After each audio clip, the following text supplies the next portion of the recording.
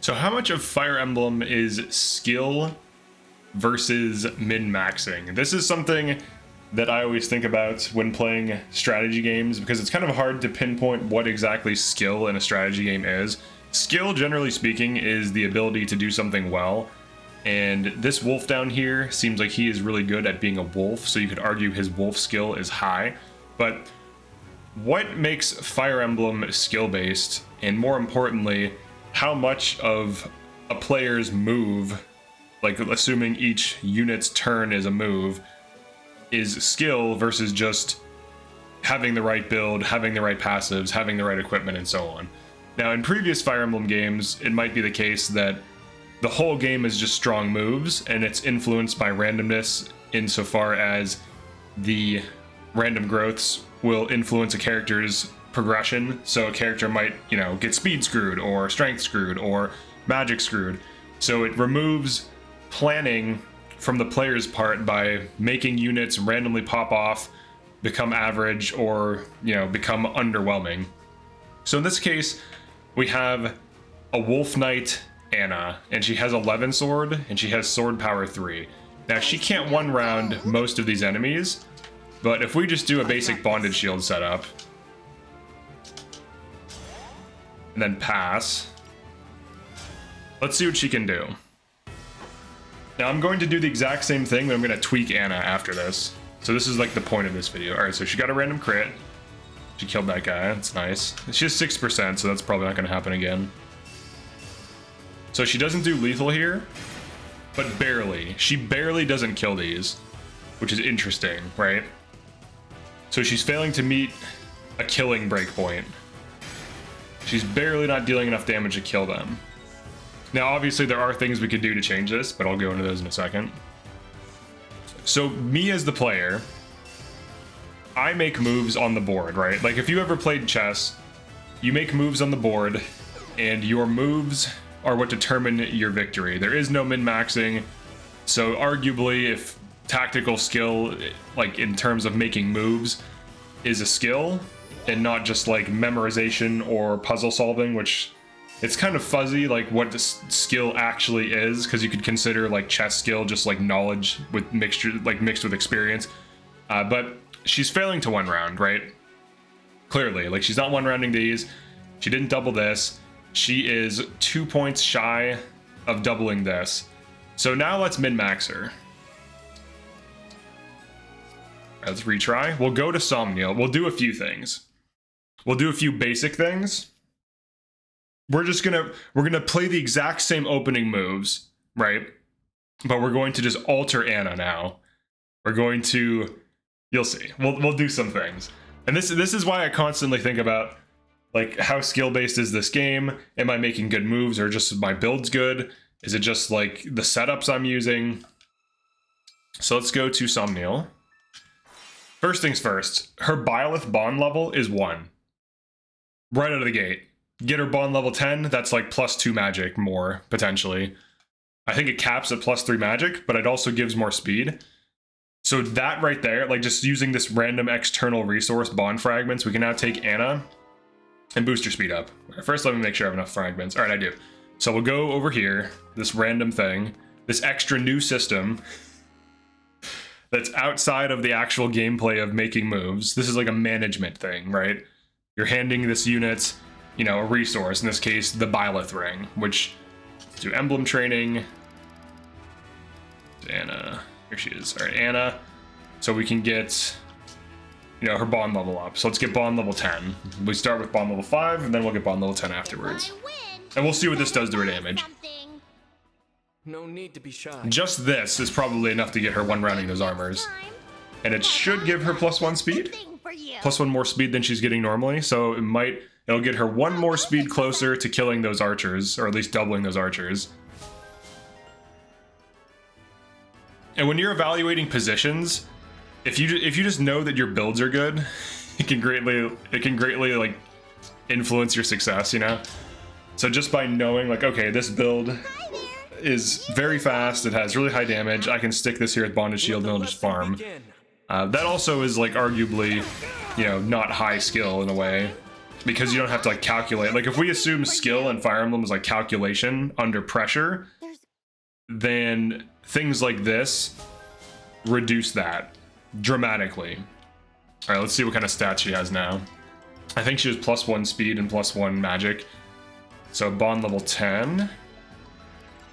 She has +2 magic and +2 speed. So she gained a speed and she gained a magic. That greatly helps her. Now she's still not doubling those archers. She's still not one-rounding those things. But what else can we do? Well, she has a base 11 sword, so we can forge that. So let's go to the plaza. I might have to sell some stuff or whatever, but... So there's the bond level, that gives you stats. There's the forges, that gives you stats. There's your passives, that gives you stats. There's your class, that gives you stats. The point I'm kind of getting to is it seems like Fire Emblem is mostly about stats and builds and almost not about skill at all unless you impose arbitrary challenges on yourself. At least in most modern Fire Emblem games. So we can refine. I am light on resources. Maybe we can get it to +1. All right, so we can get it to +1. So that's +1 more damage. All right, so she now kills the armors just from a +11 +1. And what I could do is I can convert to silver into steel. So let's do that.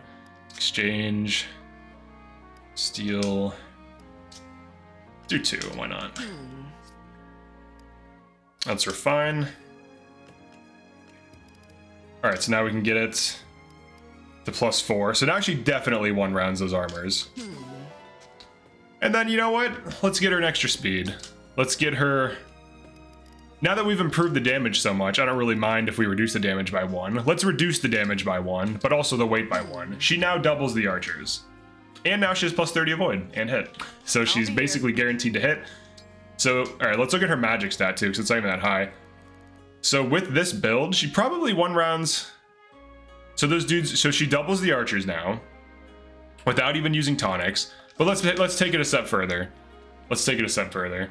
And this isn't even like changing classes, which I could also do to give her +more magic on Mage Knight. Let's tonic her. Let's get just like a speed and a magic tonic. That's it. I thank you. 300 gold. I thank you. All right, let's use these on her. Do come again.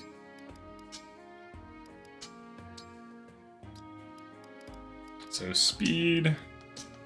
This is a temporary boost. All right, now let's see what the result is. So the exact same, we're gonna use the exact same opening move too. And let's just see what forging, engraving, and bond level like gives us. It's the exact same move. This is I think an issue, to be honest. I think min-maxing plays too much of a role in the core gameplay loop where like if you're new to the game, you know, you can lean on it a little bit and it'll help you. But I feel like the game should reward skillful play, and it kind of doesn't in a lot of ways. It doesn't really reward calculation. It really rewards good builds, and it really punishes using units in any kind of aggressive way if they have the wrong build.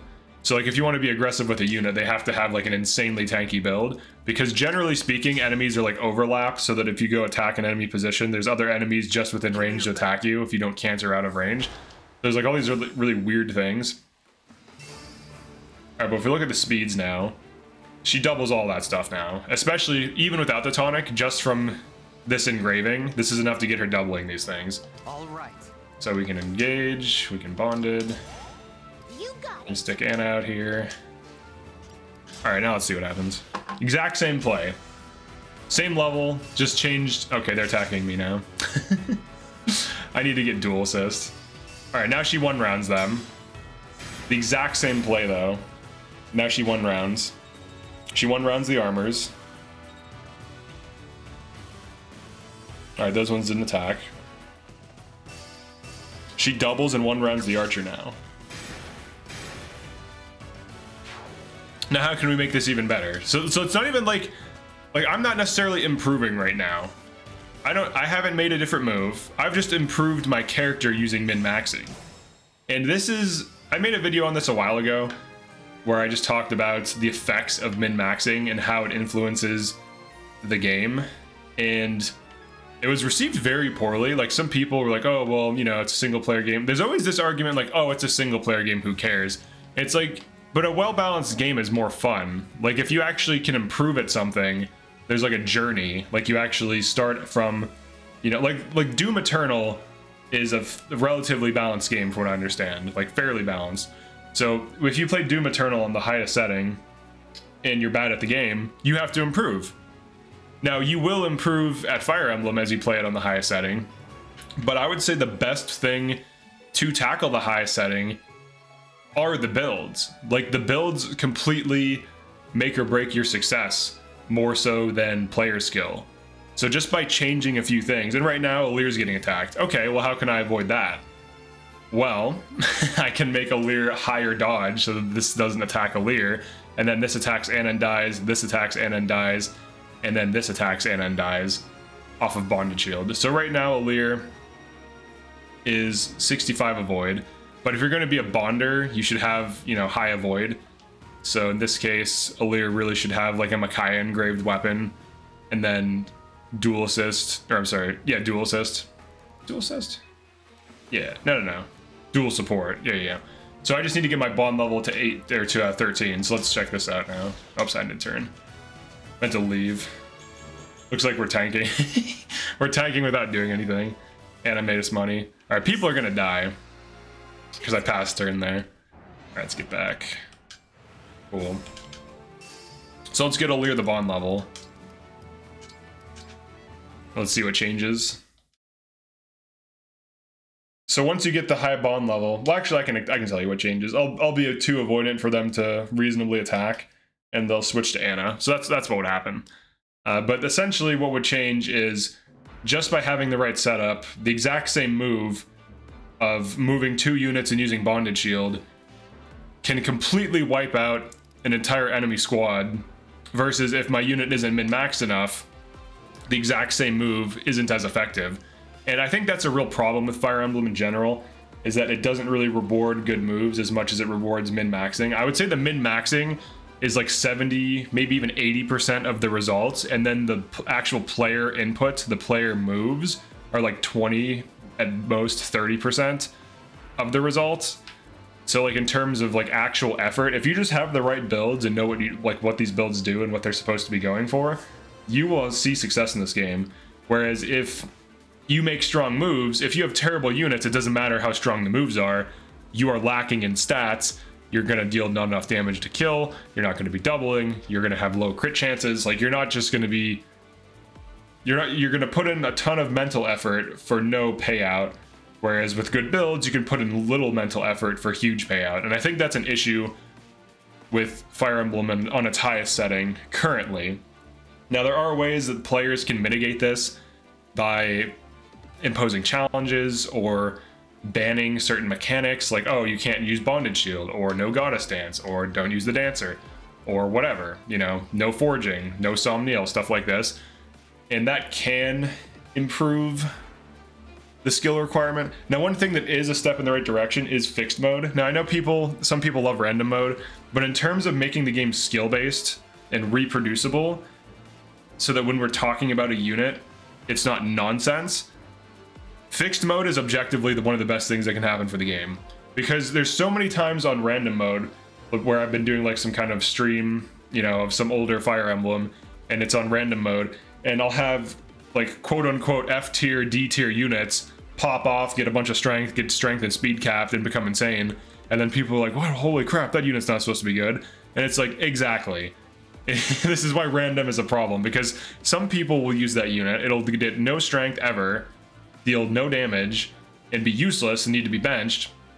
Whereas other people use that unit, and you know, maybe 10% of them, that unit pops off, and now you have 90% of people who had a bad experience with the unit, and then 10% of people who had a great experience with the unit.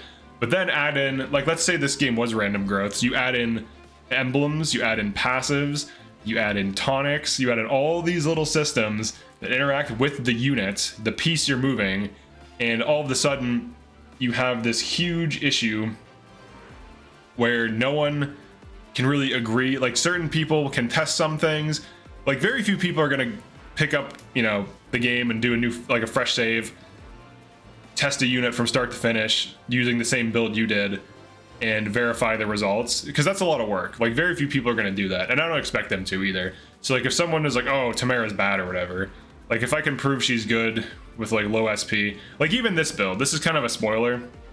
This is going to be her Ike build. She's at 70 crit, and once she gets Wrath after doing this paralog, she's going to be 100 crit. And then once she gets Lance Power, she can just get Lance Power 2. That's probably all she'll need.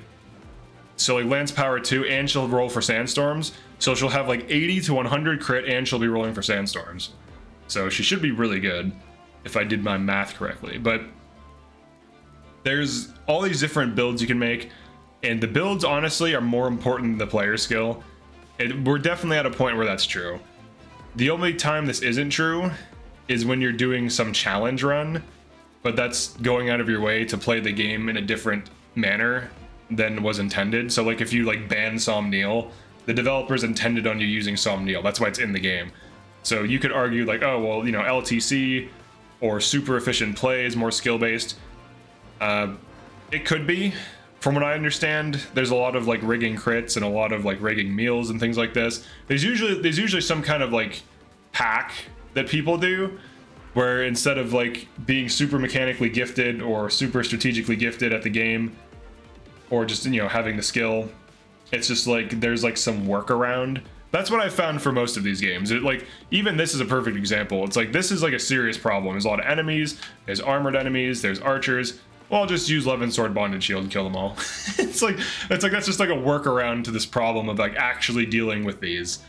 It's just like a hammer, and these are a bunch of nails, and it just hammers them all in.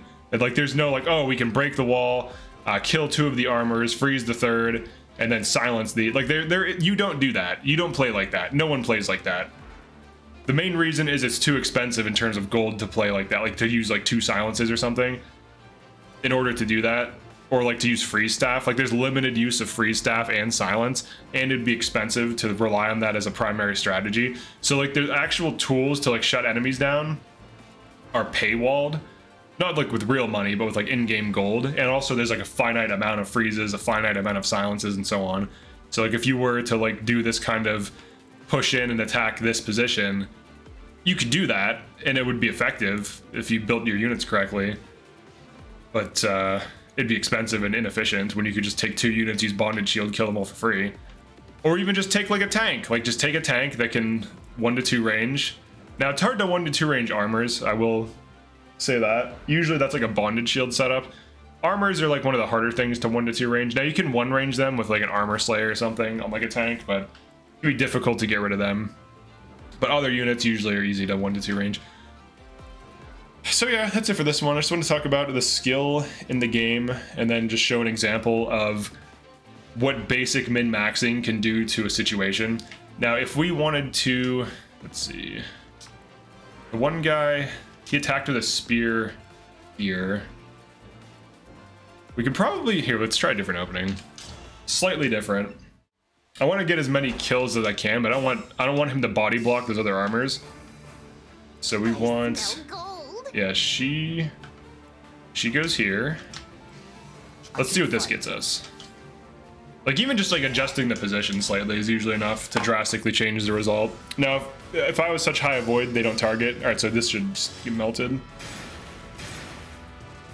But this is like the perfect example of how like a basic tactic solves the positional problem instead of like actually using your units in a way or using abilities in a way where you're coordinating attacks and planning things. Like it's very rare, even in like LTC strategies, it seems like most of it, especially endgame, it's just like warp skipping. They're going for they're going for me because they can hit me. That's why you need that Micaiah engraving on your bonder, plus the dual support, which you can just get bond 13. So I just have to get my bond level up to get that avoid higher. But you can see the result though, like instead of having this elaborate play, she can just kill this archer this turn. She can just start attacking things. Then we can bonded her again, heal this, body block here, using Jade. Probably, yeah, she can just sit here. So something basic like this, just heal this. And then if I wanted to, I could probably even kill the archer. Let's see if he can Astra this. He needs Mulagir. Yeah, if he had Mulagir, he'd be killing here. Alright, let's just move these guys. Alright, let's see what they do. Just curious. Okay, good. They're going for Anna. That one has a melee weapon, though. I think the archer shoots. Hopefully the axe goes first, because the archer will just waste a turn. But you can see how dumb just having a high enough stats is. Like, now that she has the stats for this, she can just one-round all these things that fight her. And then Tamara, she would have to Sandstorm. Okay, she Sandstorm critted for 21.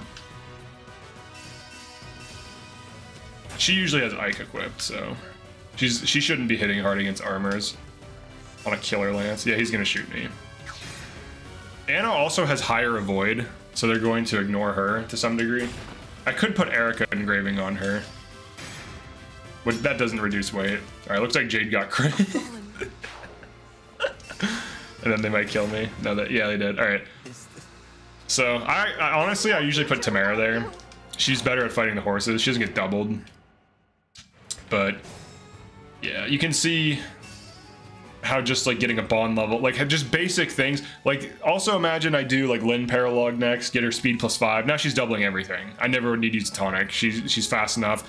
And then do Byleth Paralog, get her another +1 speed and magic, so then she's +3 on both, and then +10 luck, which triggers her passive more often, which makes me more money. Like you can just like snowball the hell out of like your economy and your unit strength with basic min-maxing. She's on a Wolf Knight, by the way. This isn't her on Mage Knight. She's one-rounding on Wolf Knight with 11 sword. That's crazy. That's so stupid. Alright, so that's it for this one. I just wanted to go over these, like the skill requirement in the game. This is something I think about a lot, where it's like, am I actually good at the game? Is anyone actually good at the game? Is just min-maxing? It really seems to be the case that it's like mostly min-maxing. Even like, if you want to play quickly, you always use the best units. Like you always use like Ivy and Kigetsu and Pandreo and things like this. And you basically just lean on the best things at all times. So it's like give the best units, the best resources at all times for a reason. It reduces the difficulty of the game. So it seems to be the case that most of the influence over your success is from knowledge rather than skill. I think this game is like 20% skill, 80% knowledge, to be honest. Because like anyone can just park 2 units in a place in Bonded Shield, but if you have, you know, the Micaiah engraving instead of Leaf on this weapon, and then you have the bond level 13 for the dual support, so that, and then the A rank support, so he gets +20 more avoid, they would always attack Anna. But because her avoid's higher, they're gonna prioritize Alir now. So it's like the wrong thing. Like basically, she should have a different, she could have like Sigurd engraving, and then this could be Lucina, that'd probably be fine. That gets him to avoid 95, and then with dual support, he's like avoid 110, 115 or so. So yeah, thanks for checking this out. Definitely subscribe if you enjoyed this, and I'll see you in the next one. Peace.